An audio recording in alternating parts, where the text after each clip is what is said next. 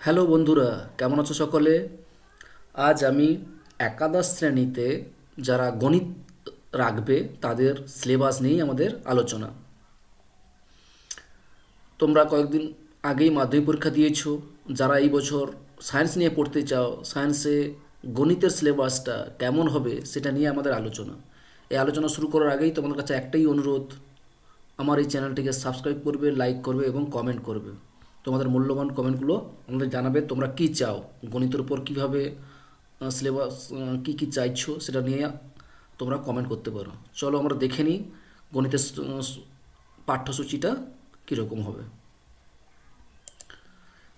প্রথমে দেখো, সূচিপত্রে দেখো, দেখে নিয়েছো নিশ্চয়ই। প্রথমে থাকবে ইউনিট ওয়ান। ইউনিট ওয়ান কী কী থাকবে?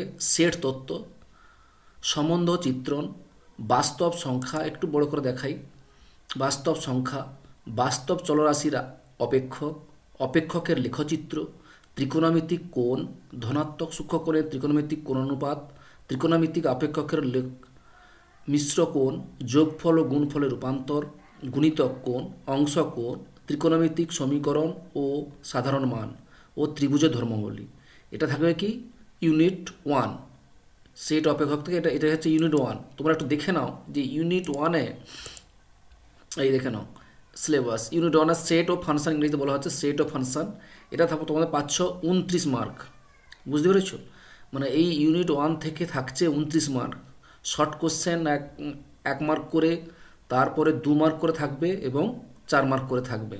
এই নিয়ে আমাদের এই সেট এবং ফাংশন থেকে থাকছে 29 মার্ক। নিশ্চয়ই বুঝতে পেরেছো সকলে। এবারে আমরা চলে যাই ইউনিট টুতে। ইউনিট টুতে কী কী আছে আমরা একটু দেখে নিই।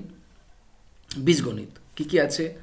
গাণিতিক আরোহণ তত্ত্ব, জটিল সংখ্যা, দ্বিঘাত সমীকরণের তত্ত্ব, রৈখিক অসমতা, বিন্যাস, সমবায়, ধনাত্মক পূর্ণ সংখ্যা, সূচকের দ্বিপদ উপপাদ্য, সমান্তর প্রগতি আর গুণোত্তর প্রগতি। বুঝতে পেরেছ? এই ইউনিট টু থেকে তাহলে কত মার্ক আসবে সেটা আমরা একটু এখান থেকে দেখে নিই। এই দেখে নাও ইউনিট টু অ্যালজেব্রা, বীজগণিত। বীজগণিত থেকে কত নম্বর আসবে, কী কী কোন কোন চ্যাপ্টার থেকে আসবে, সেই একই রকমভাবে এখানে থাকবে 37 মার্ক। দেখতে পাচ্ছ নিশ্চয়ই 37 মার্ক থাকবে। এখান থেকে সেই একই রকমভাবে শর্ট কোশ্চেন 1 নম্বর, 2 নম্বর, 3 নম্বর এবং 4 নম্বর কোশ্চেনগুলো এখান থেকেই থাকবে। ঠিক আছে? কতগুলো করে কখন কত ক্লাস হবে কী ব্যাপার সব এখানে ডিটেলস বলা আছে, একটু দেখে নাও সবাই, ভালো করে দেখে নাও। এইখান থেকে তাহলে থাকছে 37 মার্ক। সবাই বুঝতে পেরে গেছো? এবার চলে আসছি ইউনিট থ্রি। ইউনিট থ্রিতে কী কী থাকছে দেখে নাও। স্থানাঙ্ক জ্যামিতি। স্থানাঙ্ক জ্যামিতি কী কী থাকছে? কার্তেজীয় স্থানাঙ্ক, সরল রেখা, বৃত্ত, অধিবৃত্ত, উপবৃত্ত, পরাবৃত্ত ও ত্রিমাত্রিক স্থানাঙ্ক জ্যামিতি। ঠিক আছে? তাহলে এগুলো থাকছে স্থানাঙ্ক জ্যামিতি ইউনিট থ্রিতে। তাহলে আমরা দেখে নিই যে ইউনিট থ্রিতে কত নম্বর আছে। চলো আমরা একটু দেখে নিই ইউনিট থ্রি। ইউনিট থ্রি দেখে নাও।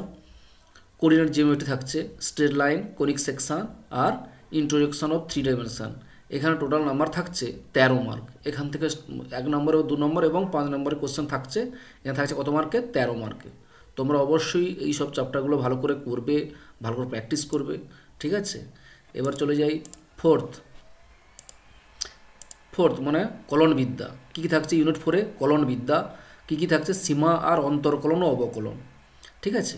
আর থাকছে ইউনিট ফাইভ। কী থাকছে? গাণিতিক যুক্তি। এইগুলো দেখে নিই যে কলনবিদ্যা ও গাণিতিক যুক্তি থেকে কত নম্বর আসছে সেগুলো একটু দেখে নিই আমরা। চলো দেখে নিই। এই এটা হচ্ছে কলনবিদ্যা। কলনবিদ্যা থাকতে কত মার্ক থাকতে দেখে নাও, মাত্র 6 মার্ক।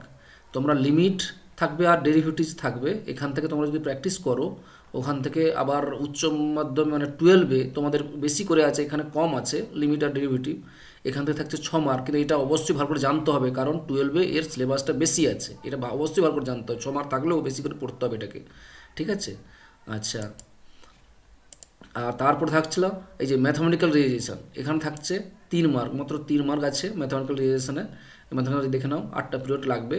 এখান থেকে থাকছে 3 মার্ক। এটা হচ্ছে ইউনিট ফাইভ। ইউনিট ফাইভ থেকে থাকছে মাত্র 3 মার্ক। যাই হোক, এটা তোমরা প্র্যাকটিস করবে, ওখানে 3 মার্ক পাকবে, কোনো সমস্যা হবে না। আর শেষ যেটা থাকছে একটু দেখে নেই। এই দেখে নাও, থাকছে এইটা পরিসংখ্যান ও সম্ভাবনা তত্ত্ব। পরিসংখ্যান ও সম্ভাবনা তত্ত্ব। এখানে কী থাকছে? পরিসংখ্যান বিদ্যার সূচনা, বিস্তৃতির পরিমাপ আর সম্ভাবনা তত্ত্ব। এখান থাকছে ইউনিট 6। এইখান থেকে তাহলে কত মার্ক আসছে একটু আমরা দেখে নিই শেষে। এই স্ট্যাটিস্টিক্স ও প্রবাবিলিটি 10 মার্ক থাকছে, মানে এখানে থাকছে 12 মার্কে। বুঝতেই পারছো, একটু অবশ্যই ভালো করে প্র্যাকটিস করতে হবে। এখানে 12 মার্ক থাকছে স্ট্যাটিস্টিক্স থেকে এবং প্রবাবিলিটি থেকে। ঠিক আছে, সকলে বুঝতে পেরে গেছো গণিতের সিলেবাসটা কেমন হবে। তোমরা ভালো করে প্র্যাকটিস করবো, ভালো করে পড়াশোনা করো। সকলে ভালো থাকো, সুস্থ থাকো, আর কমেন্ট করো তোমরা কেমনভাবে চাইছো।